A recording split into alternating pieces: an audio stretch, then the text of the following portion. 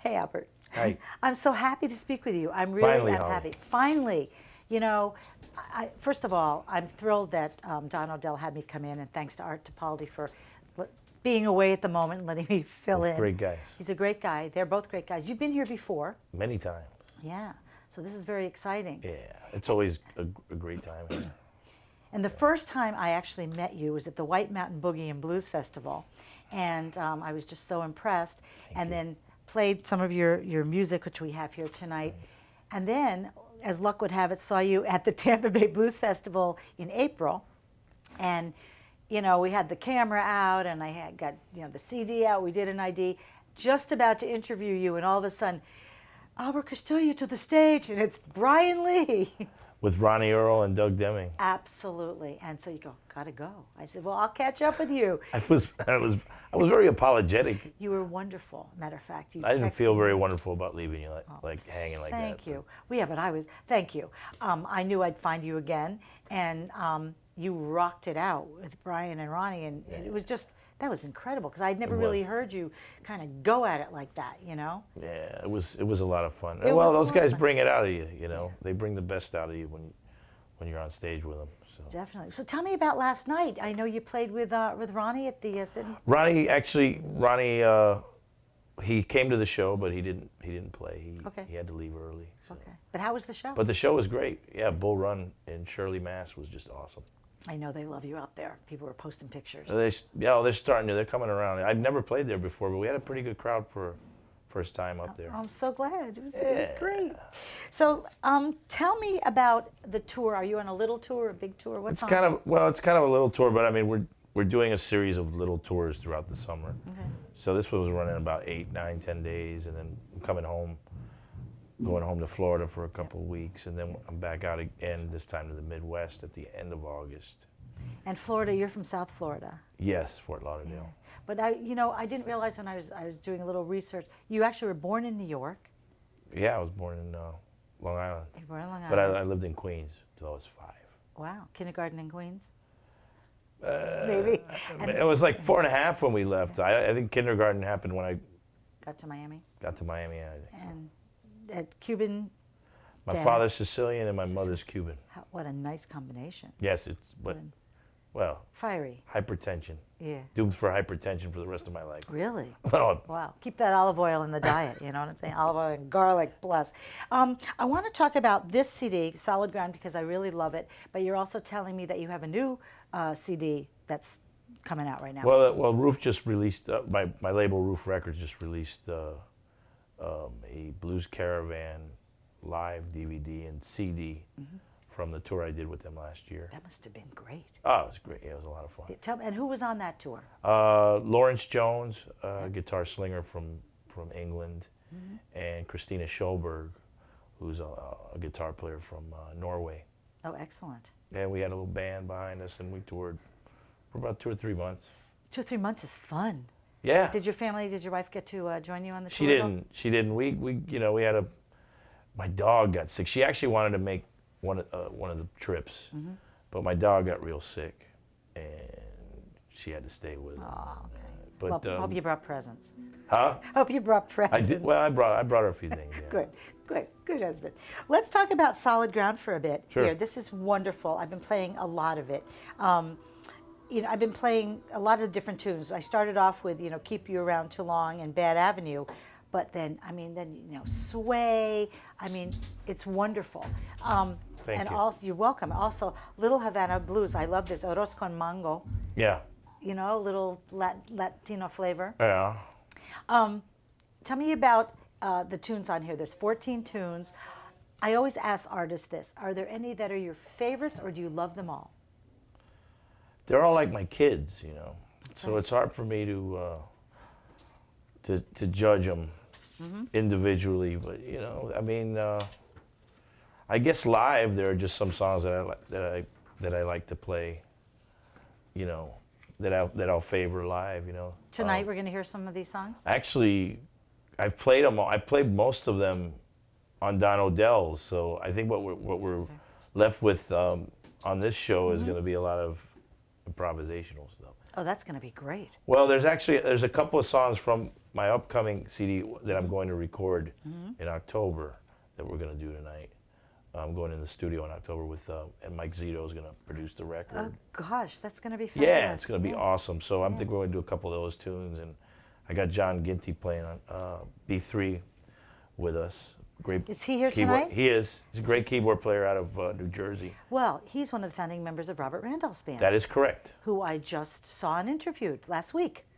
Really? Yes, they were just up here and magnificent. And he's a good friend. He's the best. Yeah. He's so awesome. He adds so much to a band, and I wish I could afford to keep him around. All the time. He's playing with the Dixie Chicks. So. Well, yes, he's done Jewel, he's done the Dixie Chicks, but it's wonderful. I'm looking forward to seeing and hearing him tonight too. Great. So who is in the band tonight, and who is also on this CD? Well, on the CD, I have Bob Amzell, who's my regular drummer, and Matt Schuler, who's playing tonight on bass. But tonight, I got Christopher Schneblin, formerly of Trampled Underfoot, playing drums with me tonight. It's going to be great. Yeah. Really, very, very cool. It's good to have friends like that to pick up is. the slack when your regular guy can't make it. Well, and for the next release, you're recording it where? I'm recording it in Dockside Studios in Maurice, Louisiana. Oh, very cool. Very, very cool. Yeah. It's going to be fun. It's going to be great. Actually, my old boss, Junior Wells, recorded his last studio album there. So it was a sign that I had to, they said, they gave me a choice of places, and they mentioned that place. I said, well, I think it's a sign. There are signs. I believe in signs. I believe in signs too. As a matter of fact, well, I want to just finish about this particular CD here. Okay. I love the fact that you go fast and you go slow. The Sleepless Nights, that's a great one. People love that, slow and sexy. They like that one. They like that one. They like that one.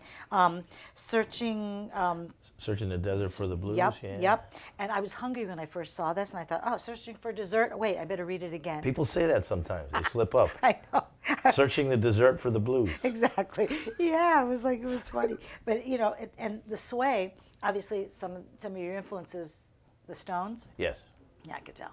Yeah, well, when I recorded the album before Roof Records signed me, so I kind of just wanted to do what I wanted to do on the record instead of having, before I had a label, I was with a label, and they it was a compromise to get certain material on, as it is with most labels. But when I was able to do it on my own, I just said, I'm going to do whatever I want, blah, blah, blah, and that's it. And Roof happened to like it. It didn't matter that it was a Rolling Stones song. They gave you creative license. Yeah, they were great. Very cool. They were great on this one. And so, you were very young when you're still very young, but when God bless you. You're welcome. When Junior Wells, how did you connect with Junior Wells?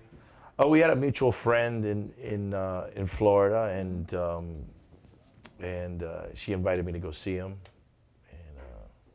and was able to get him to let me up on stage with him, and You must have been like, wow. I was. That was the highlight of my life at the time. I thought 7 years? How long were you with him? I was only with him. I was with him less than a year. Oh, less than a year. Okay. But it changed my life forever because I had to relocate to Chicago to play with him, and I stayed after he passed away. I stayed there, and when he took me on, I told myself I was never going to go back to working a job that I disliked or hated, and I was going to just stick with the music full time. Mm-hmm. So he changed my life.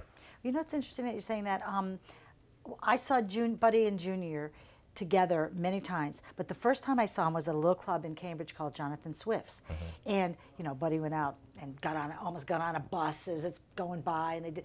But I was pretty young, and I learned a lot from them. There's happy blues, there's sad blues. It doesn't always have to be like dragged out blues. I feel like I learned a lot from Junior Wells too. Oh well, you can always learn from the blues. Yeah. I mean, the stories are.